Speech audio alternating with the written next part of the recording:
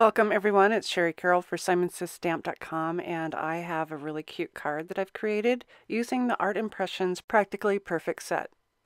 I'm going to speed this up a little bit as I talk to you and I'll walk you through this. This is a great set with these fabulous ladies holding a birthday cake and having all sorts of fun. I decided to stamp this on some watercolor cardstock with the Simon Says Stamp Intense Black ink and do some watercoloring. This goes really fast for me and I love how I can get the shading in. The colors I've chosen are really muted, and to do that I've added a little bit of ebony with any of the other colors that I've created. And this just tones them down a bit so they're not as bright, and that's what I really love about watercoloring.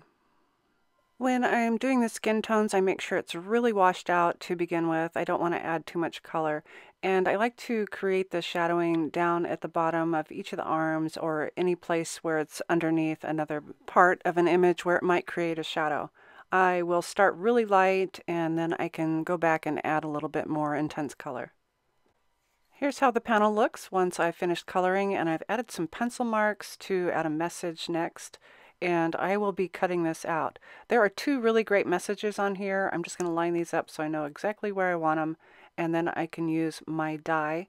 I will be partially cutting this just on the right first, and I've made sure that I have it lined up with that T-square ruler, and I'm securing it with a little bit of purple tape.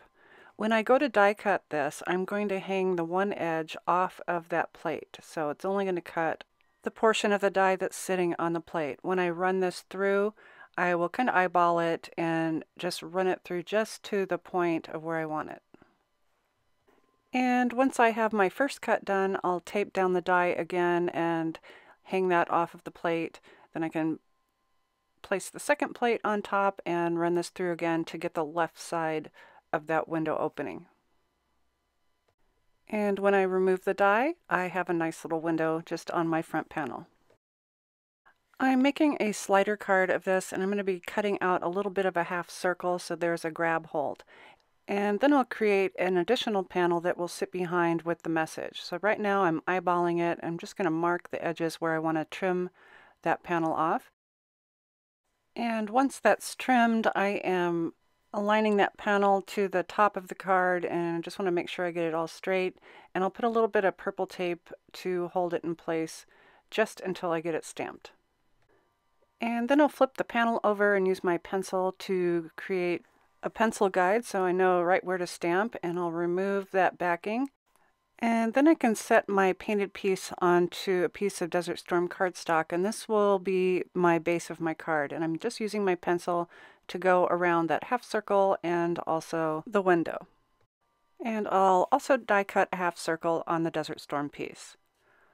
Once I have all my pieces together, I am placing my stamp right inside of that pencil mark of my slider panel, and I'll be inking this up with Simon Says Stamp Intense Black ink. And first I like to do a test run to make sure I have everything straight, and once I do, I can slide my panel back in and give this a permanent stamping.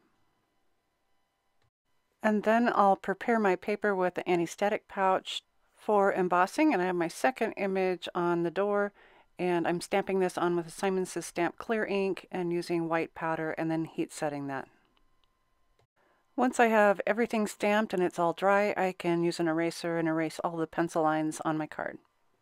I'm using a little bit of watercolors to color behind that message, and since I use the intense black ink, I can use water over top. I've also reserved the little half circle, and I'll be adding a little bit of blue to this as well.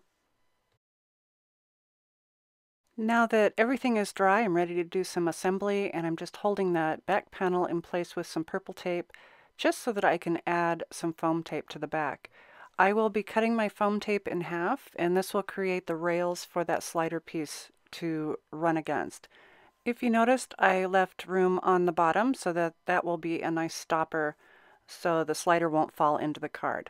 And now I can remove the foam tape and align this right onto that back Desert Storm piece, and you can see the white embossed message peeking through. And finally, I have slid the panel into the slider, and I'm adding a little bit of glue to glue this half circle right in place. I will end up punching a hole in this and adding some twine to finish this off. Here's a look at how this card turned out. I love these gals laughing and having a great time, and you can see that the first message with the painted background shows. And then once you pull the panel up a little bit, it reveals the second message. I hope I've tickled your funny bone with this practically perfect stamp set from Art Impressions, and as always, thanks so much for watching.